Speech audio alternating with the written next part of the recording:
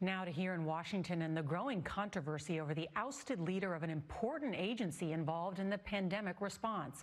Rick Bright is the vaccine research expert whose attorney said today that the administration is lying about his removal and he plans to file a whistleblower report.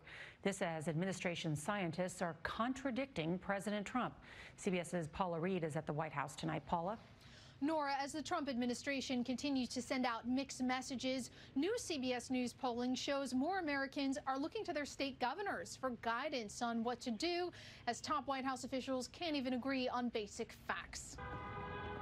Empty body bags dumped outside the Trump hotel this evening, a morbid protest of the president's response to the coronavirus. A new CBS News poll reveals Mr. Trump's decision-making is being called into question.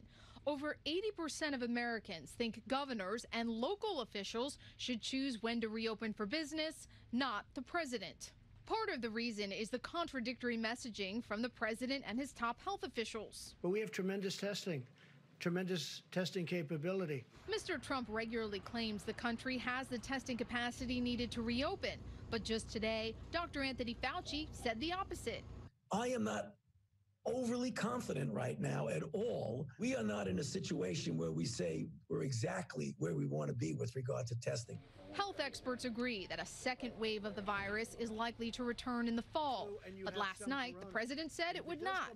It's not going to come back. Dr. Fauci corrected him.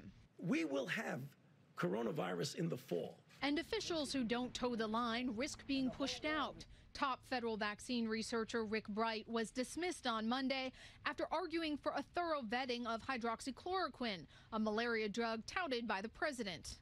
Sources say Bright was particularly concerned about the quality of chloroquine being shipped in from India and Pakistan that weren't approved by the FDA. Well, I never heard of him. If the guy says he was pushed out of a job, maybe he was, maybe he wasn't. Democratic lawmakers are demanding an investigation into whether Bright was retaliated against for raising concerns about hydroxychloroquine. But the Trump administration said Bright will still play a role in the federal response to this outbreak. Nora? All right, Paula, thank you.